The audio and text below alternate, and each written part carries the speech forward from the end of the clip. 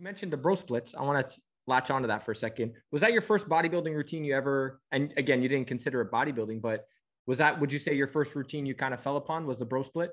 Yeah, pretty much. I mean, I'd learned that you just, as a bodybuilder, you train less than what I expected. Because when you first get into the sport, you think these guys must train 8 hours a day, all this sort of thing. But no, I learned that you train a body part once a week and you split your whole body up into those various sessions throughout the week. And that's what I did. And I would argue I've manipulated it slightly. I've changed it for the better. It's more efficient now, but largely speaking, it's all the same. It's all the same movements. It's the same sort of volume. It's the same split in terms of what days I do certain body parts.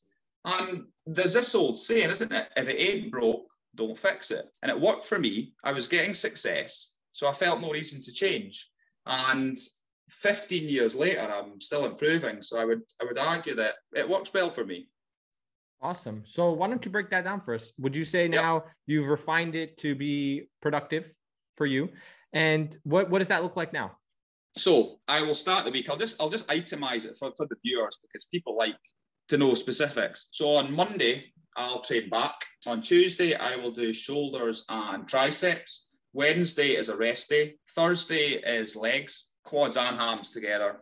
Friday, I do chest and biceps. And then I do another shoulder workout on Saturday, only because shoulders were a lagging body part for me earlier in the career. So I chucked in an extra shoulder workout on Saturday. And I've just kept that one in. It's been the same split I've had certainly since I've been competing, which has been 14 years. Now, I'm curious for you, David, because you're of the elite. Did you have any temptations to move from natural bodybuilding to, say, the IFBB, classic physique?